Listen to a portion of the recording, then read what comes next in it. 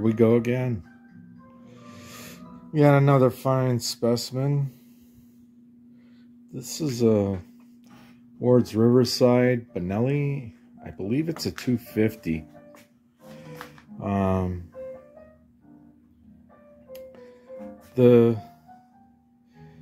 When you get these project bikes, a lot of them are, by the time they're done, some kid has just rode the crap out of it and they're pretty much done. Any rate, I recommissioned the engine.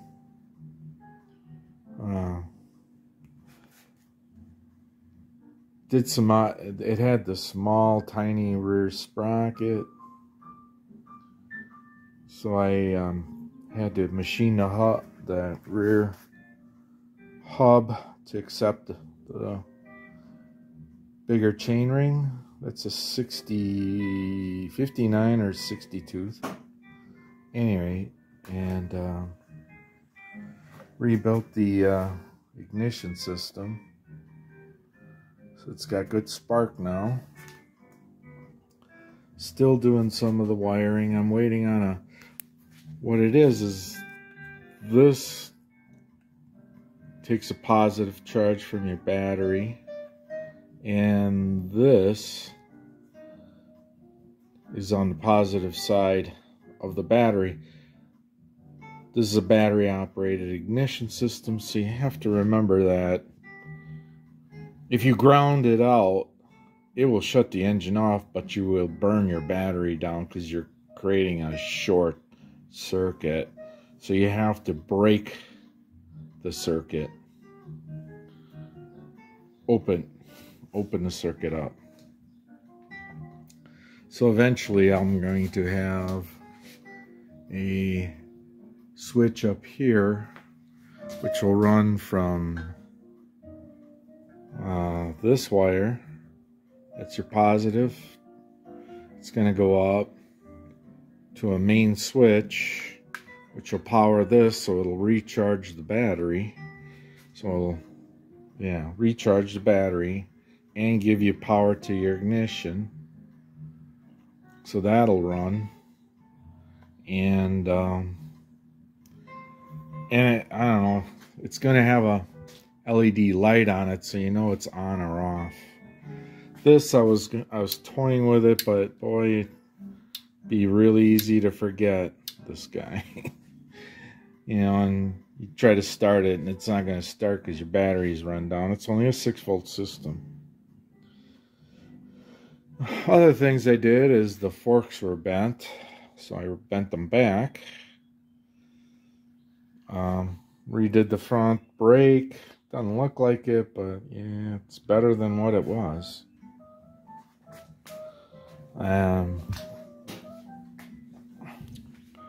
Here's the Ward's Riverside. Ward's tag.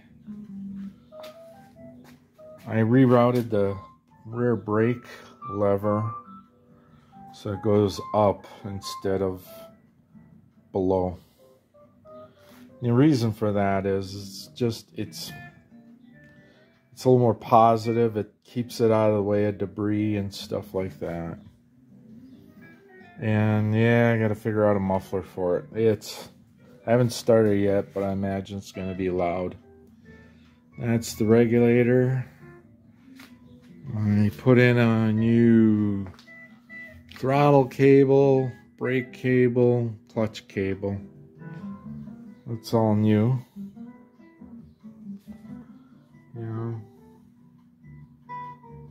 So right now I'm fixing up the gas tank. Before I get it started, I gotta stop at the hardware store and get some other things, but yeah, I'm gonna hopefully we'll get this thing running in a little bit. It shouldn't, man, thing's got a ton of compression, so it should be fine.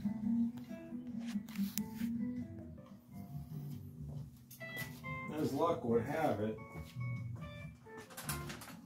We're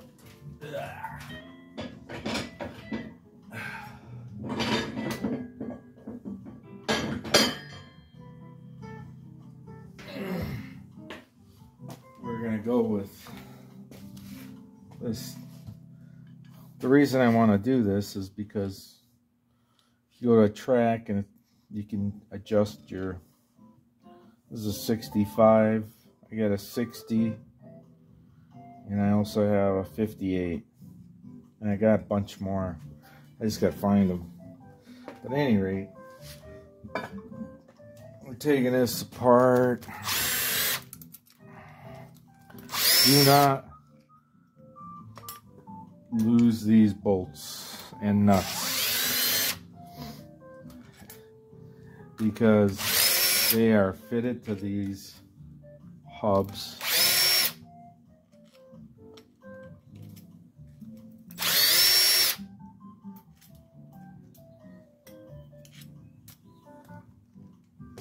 And yeah, this is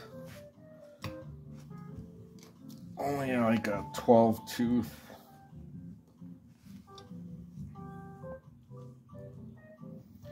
Yeah, those are important bolts or nuts. Don't lose them.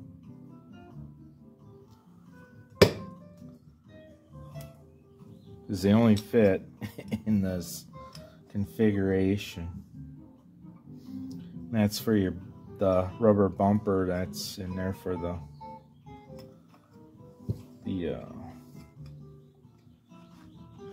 drive. So yeah,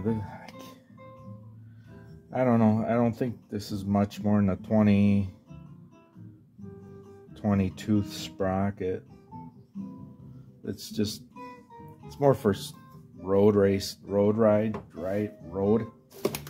not so much for flat track. And the guy his brother told me that he raced it in flat track and he was pretty fast with it, but I don't know. Just, yeah, maybe.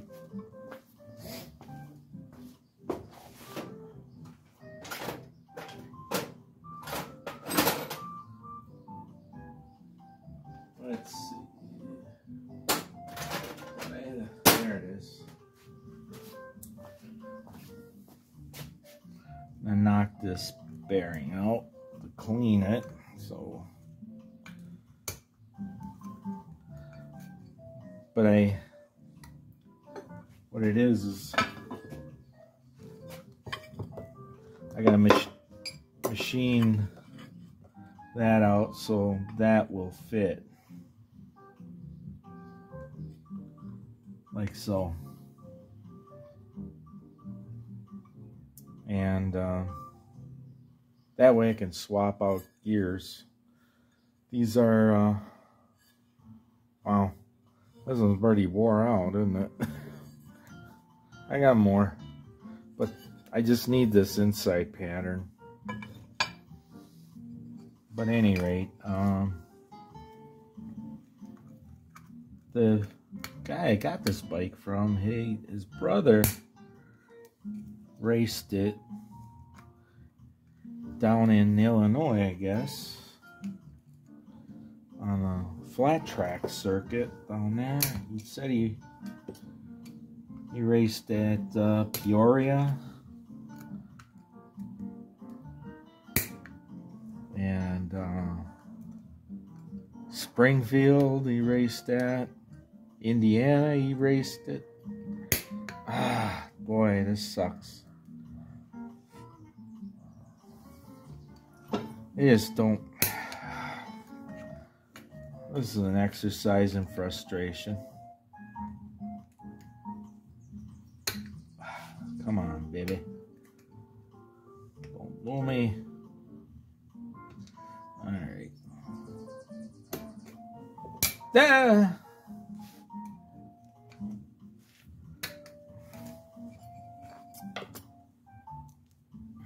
Let's turn on the light here.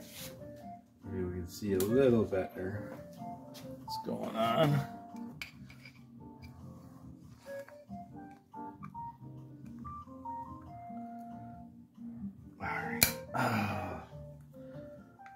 It's just these things have.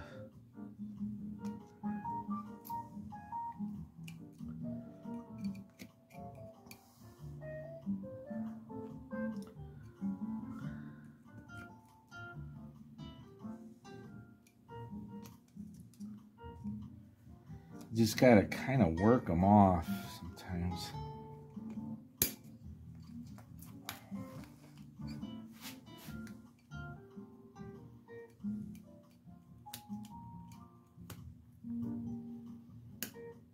There we go.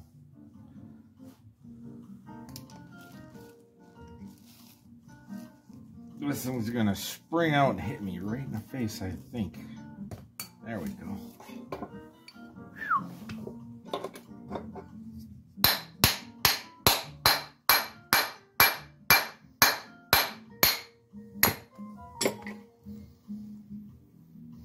Yeah, see, this bearing usually is locked up. There, it's a little better. I'm gonna soak it in the parts cleaner, clean that up. Then I'll go to the machine shop. We're gonna cut this out. I gotta remember to bring the sprocket with me. And yeah, it's pretty much a simple process.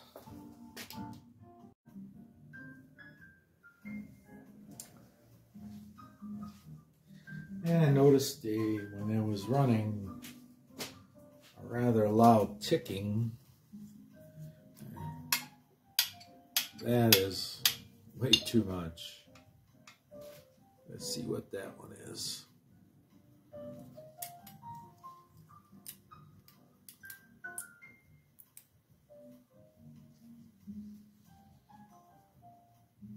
That's about 4 to 5 thousandths on this side. And this one, unlimited. So, not a big deal.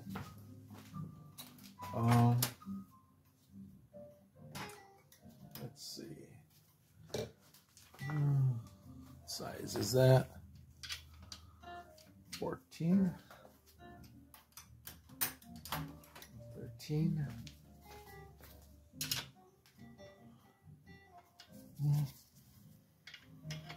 No, it's a 12.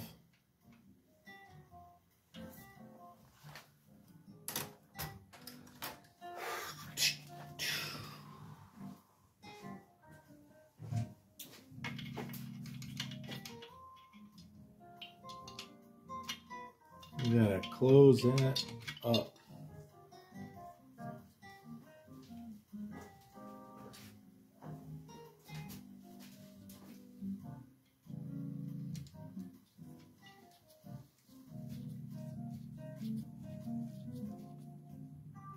Usually I like to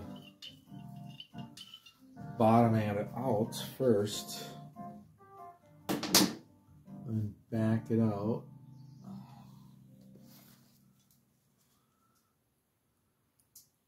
I think these are supposed, this one is supposed to be 3 thousandths.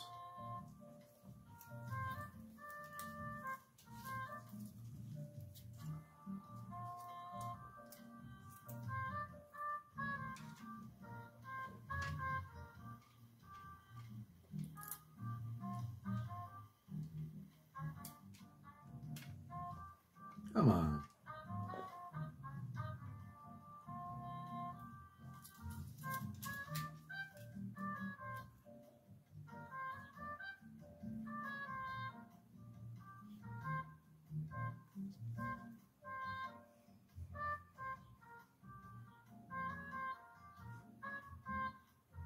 There. You gotta hold it.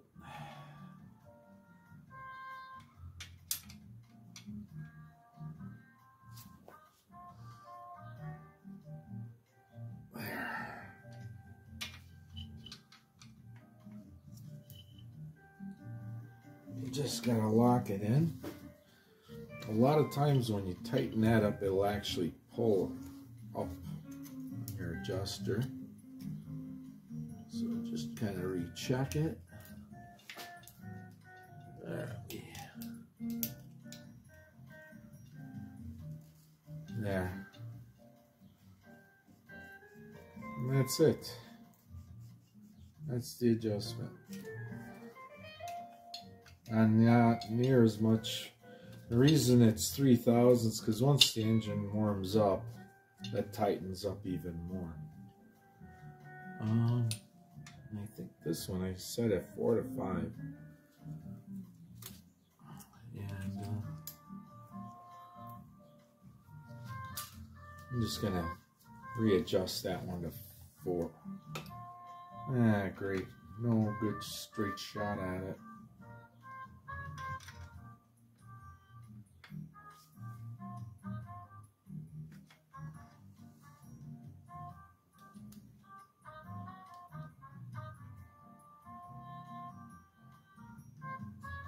Yeah.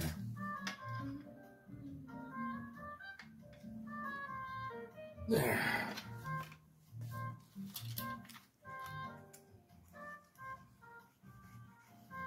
See, it opened up once I tightened that up.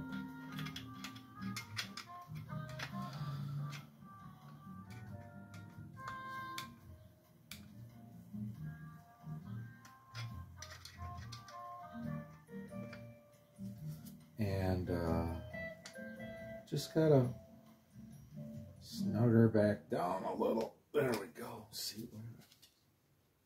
Oh, way better. All right. So this one's at 3. This one's at 4. So now what I like to do is I just like to cycle through.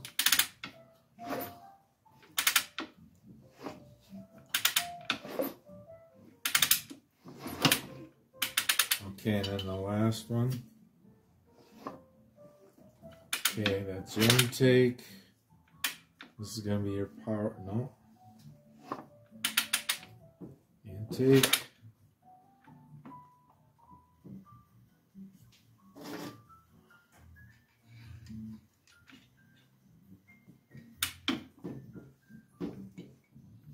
Exhaust.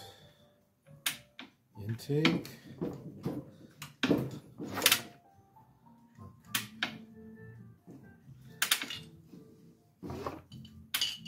Trying to do it slow and it won't. It shoots past that.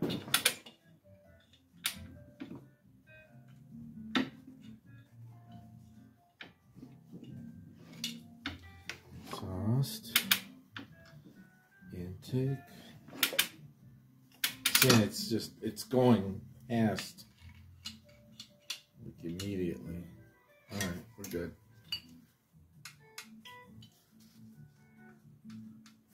Alright. Alright. And that's pretty much it. That's all you have to do.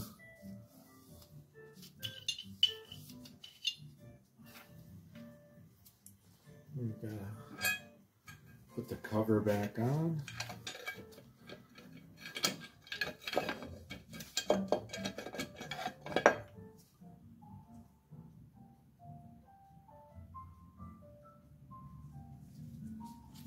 It's easier from this side. There we go.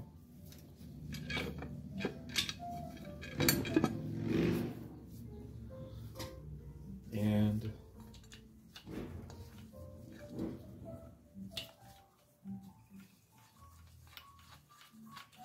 pretty much it. This is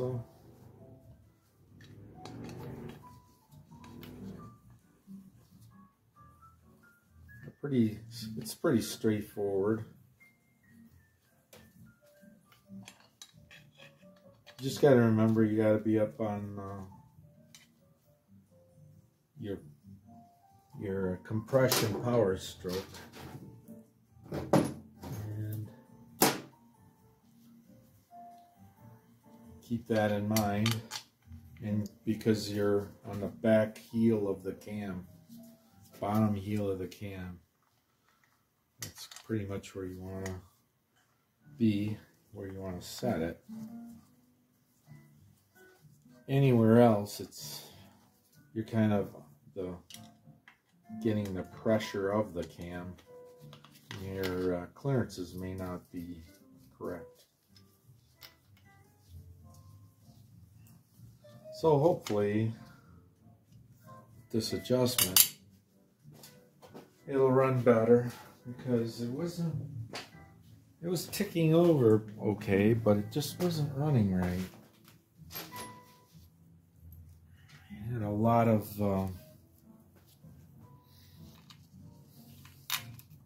I don't know, weird flutter, and trying to figure out why I was doing that.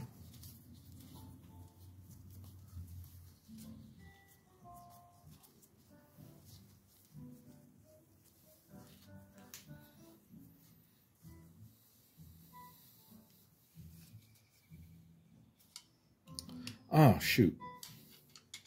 Back off. Back off.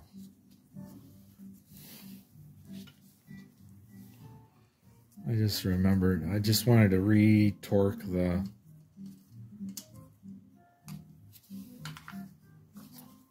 I just remembered I wanted to re-torque the cylinder head one more time.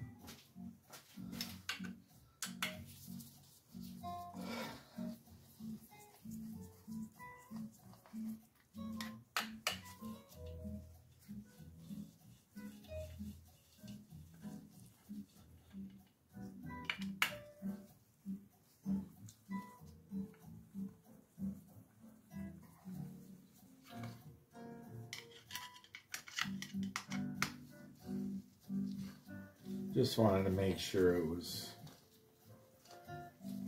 in its proper torque range.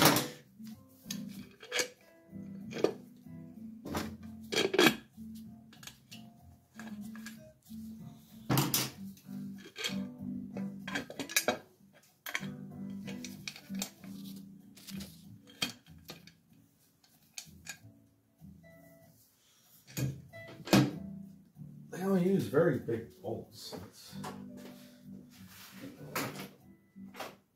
Or nuts.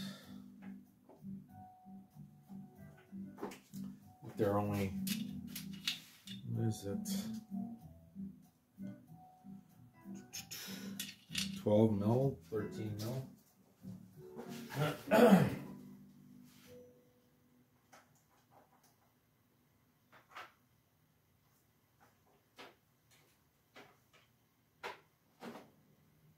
And it doesn't help.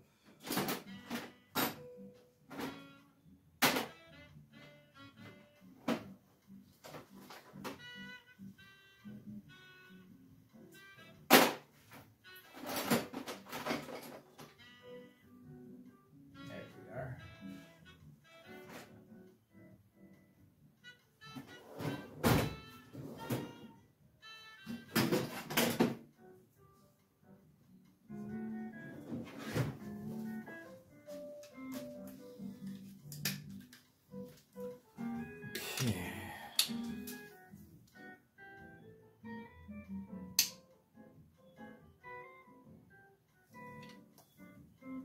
Well, isn't that a problem?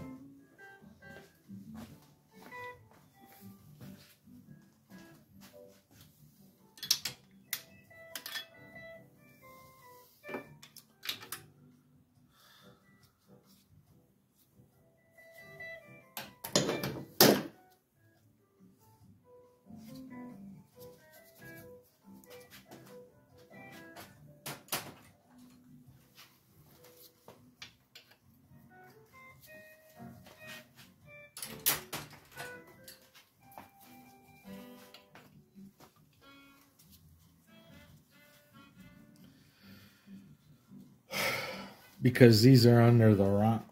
Right, shoot.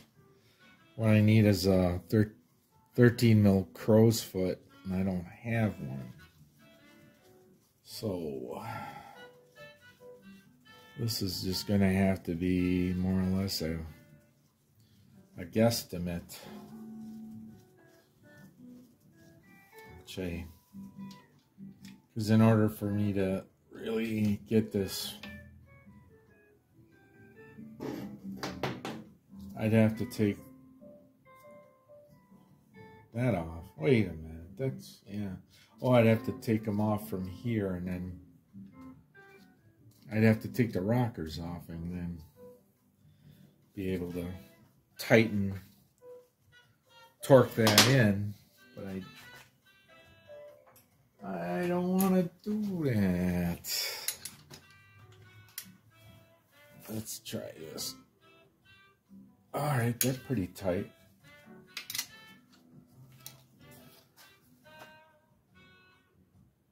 That's pretty tight. All right. Just don't want to give her too much. I mean, give her some, but not too much.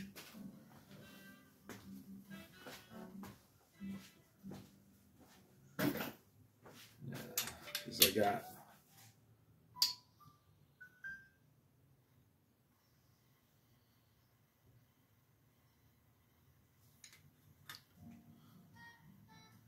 about 25 pounds on there, which is pretty good. I don't want to go too much more.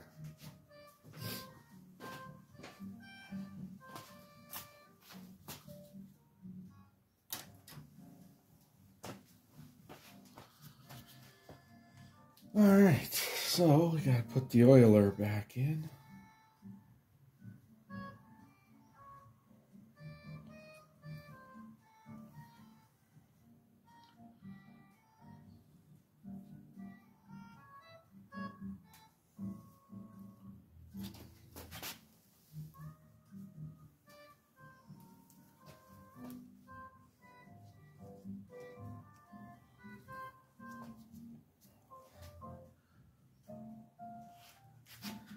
Gotta make sure that that O-ring is in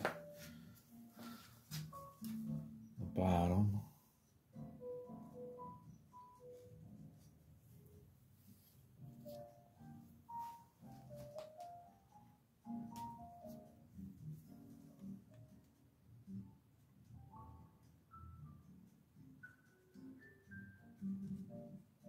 All right, let me get a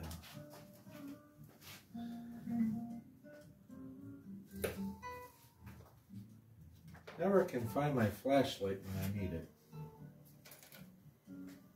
Interesting.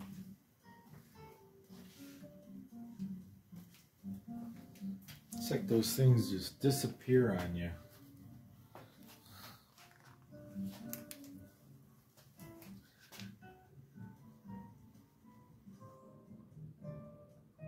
All right.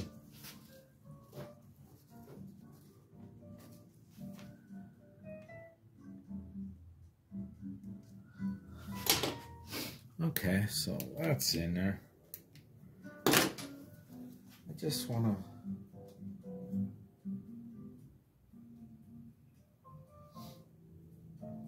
just clean this off.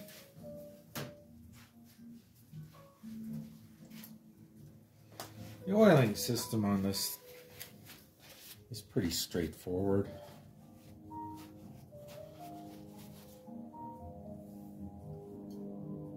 It's got little oil ports that come out and spray over each of these, which is kind of cool.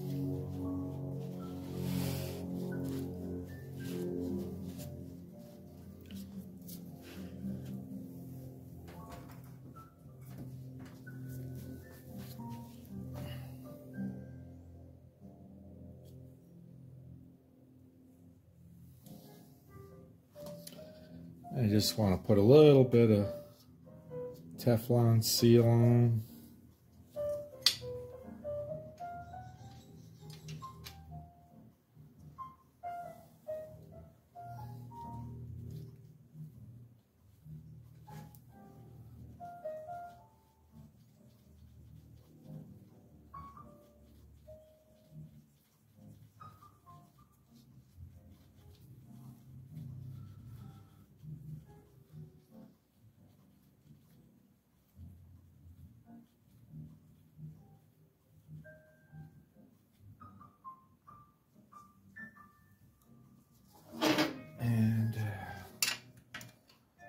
Really not overly technical, but it's the best push rod technology money can buy, I guess.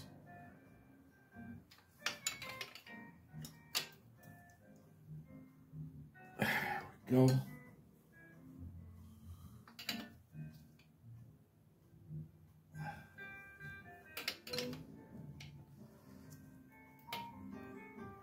There. I want to make sure that the holes are not missing these little cup receivers. I think that's pretty good. Everything looks tight.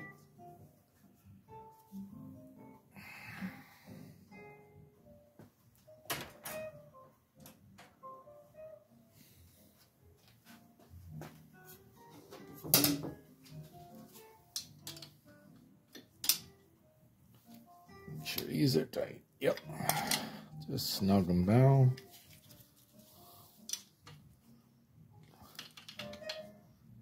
There, that's good.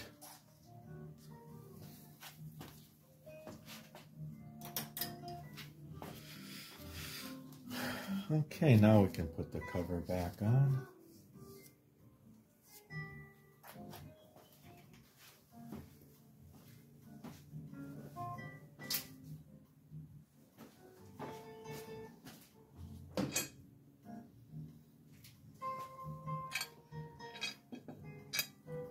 Little space helmet cover.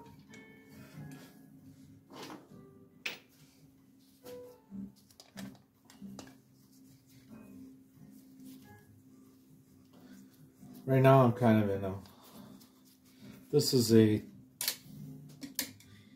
UB24, but what this engine requires is an SS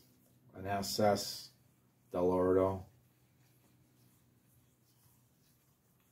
And the UB24 is just a little too small. And the one it requires is an SS29 carb. But I don't know, I was looking at alternatives too. There are some alternatives in the great Amazon world of alternative carburetors. And you're looking at that. But yeah, Ward's, when they spec'd these bikes out, they came with the bare minimum, and just not the best spec'd out bike. The engine is pretty good. These engines went on Mojaves,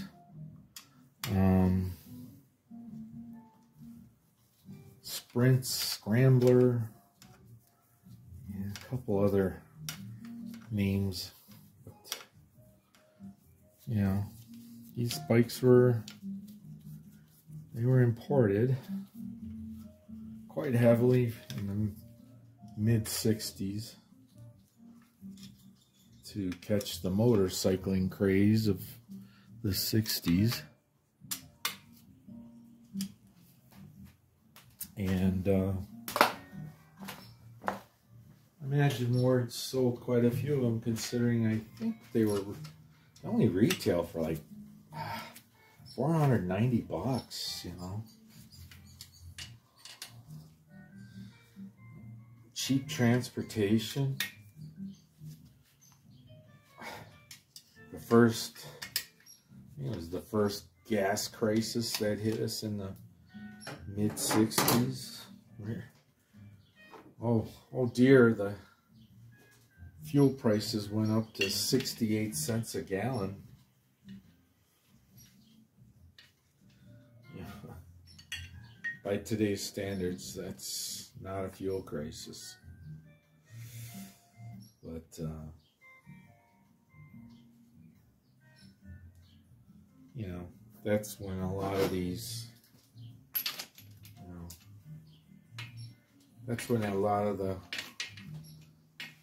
they were importing tons of British imps,